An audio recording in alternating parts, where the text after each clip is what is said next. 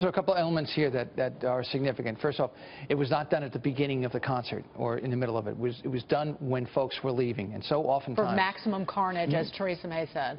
And what they're doing is they're changing the tempo, which means they did some pre-operational surveillance. They saw what happened in these types of arenas, 20,000 people there, and then they used a device that had basically a shrapnel effect. That's where they used the bolts and the ball bearings. So they went to do absolute carnage. What you try to do in any type of arena is, well, first of all, you should try to detect any type of device if you can. And that is best done, I think, is you can do magnetometers. But bomb dogs play a very large role in this. We were talking about that with Ed Davis last hour, in fact. And so, again, the question is, what happens how do you protect every single venue at every time?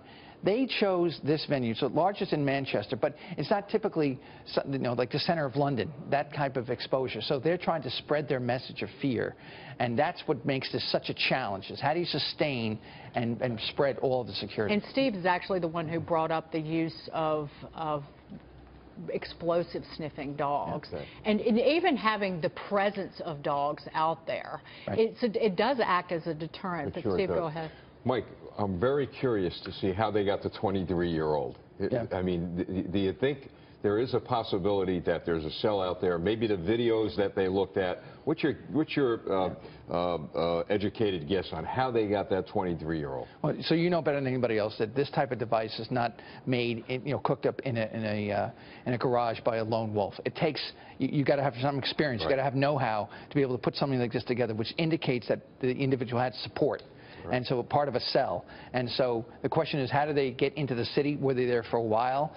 As we recall back in 2005 when they had the airline bomb plot, it came from the same area. So there is an indication that perhaps there are communities here that have some type of affinity right. to Al-Qaeda at that point in time, and now ISIS. Right. And we're going to see what the kind of radicalization is. But again, you know better than anybody else that's flipped.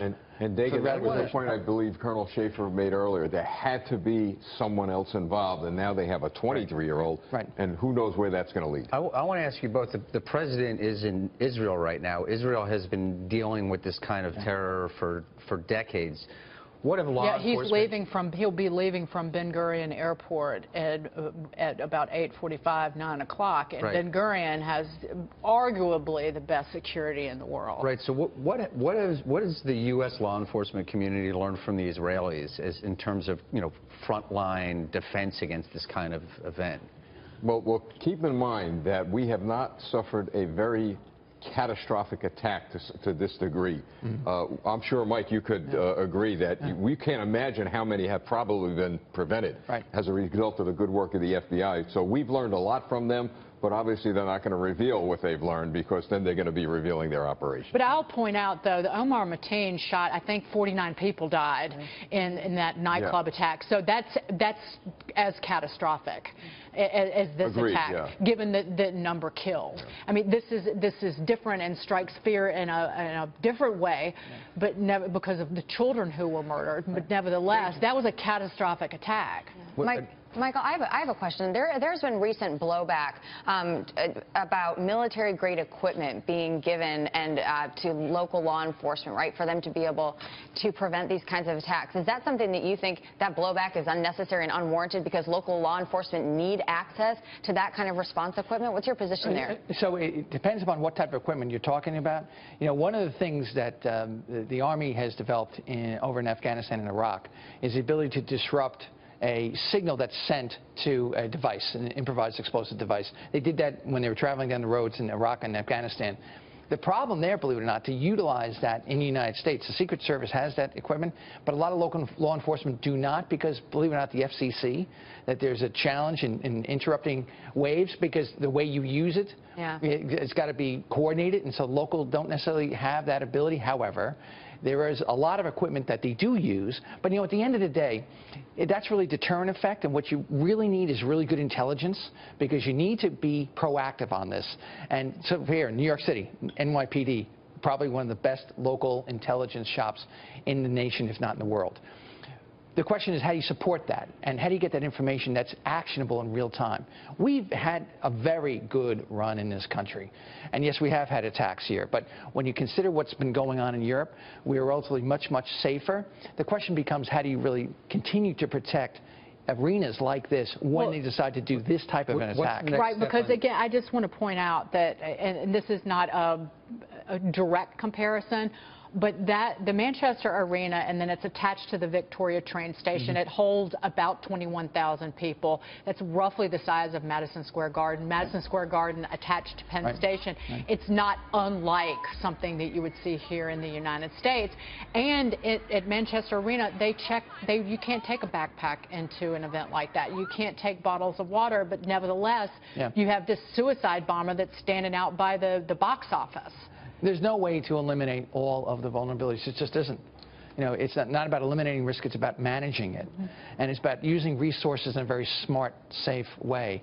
But again, you know, it is really about the information that's coming from within our communities. So what's the next step the United States, U.S. authorities need to take on the intelligence front to improve our intelligence gathering capabilities to prevent this kind of thing? What's not happening now that needs to happen? So you've seen things where the Joint Terrorism Task Force, I think probably one of the more effective groups in terms of sharing intelligence back and forth. That's not as been robust as it has been in the past. I think that we need to put more money in terms of the state's collection capabilities, in terms of the cities like New York, like L.A., Miami.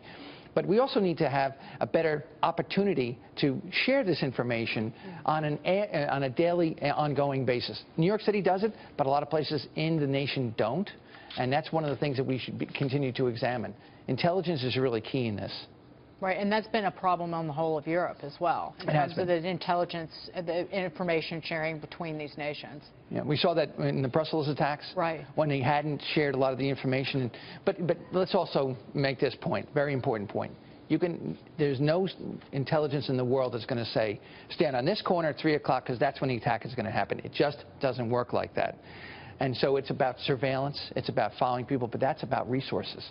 It's incredibly expensive and time-consuming to try to surveil one individual. Especially analysis, because someone may get a piece of information in L.A., another one in New York, another one in Chicago. You need people to analyze that and then to bring it all together. When on the surveillance front, you could be following someone could just be sitting there for years before they do anything. You're absolutely right. And you never know when they're actually going to... And some of the attacks, like in London and in Paris before in Cannes, you know, when you have the guy getting in a truck, so at what moment do you sit there and say, this guy is now radicalized and he's going to turn this vehicle into a weapon? Incredibly impossible to stop. But I do want to point out that today, this attack in Manchester was 4 years to the day after that British soldier Lee Rigby was hacked to death outside that army barracks in South London by 2 extremists. So there's some timing here that's... They usually don't pay attention to dates, though. They usually, the memorials or anniversaries or something they usually don't pay attention to. Michael, it's great to see you. Thank you so much for being here this morning, Michael Balboni.